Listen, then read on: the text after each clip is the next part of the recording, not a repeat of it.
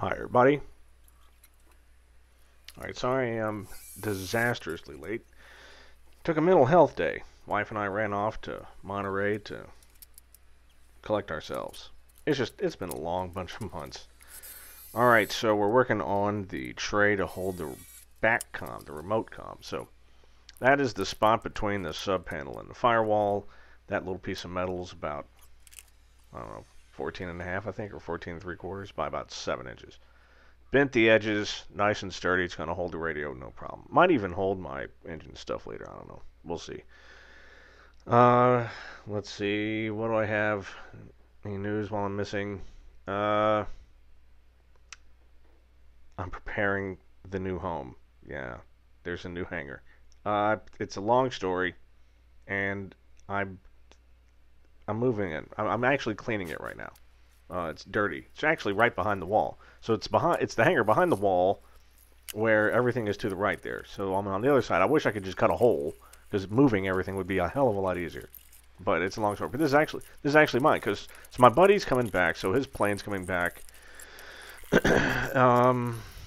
months and less than 2 months. So I got to be out anyway. So yeah, it's kind of fortuitous. All right, so this plate's going in. I think I wind up drilling like number 26s for some 3/16 inch Clecos here. So I'm going to put a rivet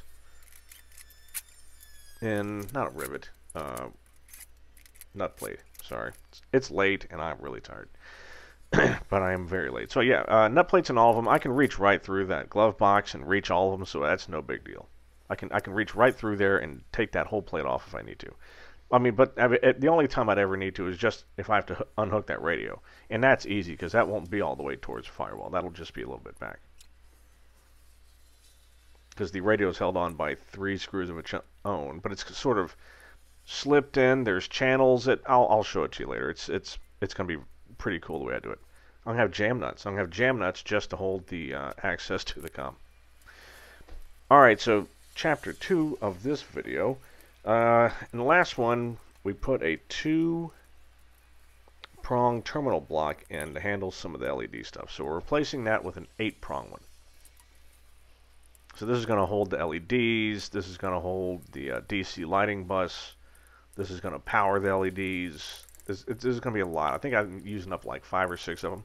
And since there's the access panels on the top right there, getting to them very simple. So I'm sort of going to do the same thing on the other side of the plane there, except not a terminal block, but I'm going to use it as a bus, actually, and provide power for all of the switches underneath the pilot. So like all the lights, you know, strobes, navs, landing, taxi, not fuel pumps, but like the pitot heat, that'll be there. The defrost fans, that'll be there. So I have to have a big old bus, and I'm going to put that on the right side. It fits nicely underneath that gas strut. You can see the gas strut up there. Sorry about not being able to see the terminal. I dropped the camera and moved it back up. If you need to, go back and take a freeze frame. It's it's a nice 8-prong terminal block, but it's got a plastic cover on it, so it snaps into place really hard and keeps you from accidentally, shorting anything, which is pretty cool.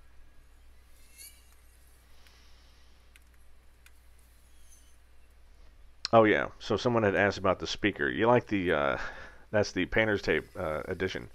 So the audio panel I'm using allows for, an external speaker. Now, there's no volume on it. That's the only thing I don't like.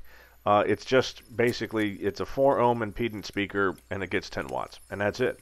So you can hear it, but it's always the same volume no matter what. I'm thinking about finding a way to mount it actually in that lightning hole. I might have to make like 4 little tabs or something. I gotta mount that thing somewhere. I just don't know where yet. And I'm not sure if I like that. If it's not loud enough, I seriously, I might just put like a PA speaker and a tiny little amp. Ooh, that's what I can use the button underneath my... Yeah, so my control stick has the trigger, which is the push to talk, but there's a secret button underneath. I could use that to do the PA.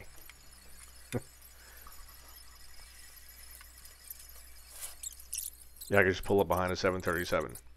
You and the light twin, move. Like they could hear me anyway. Okay, so once that's all hooked up, it actually works amazingly well. So, you know, the LEDs I've got on the dimmers. I've got the DC lighting buses for our bus wires from all of the avionics in. Works great. And you're going to see that later. It's pretty sweet. All right, again, sorry for being late. Everyone needs a break, you know what I'm saying? Have a good weekend. I'm having one. I will talk to you soon. Bye.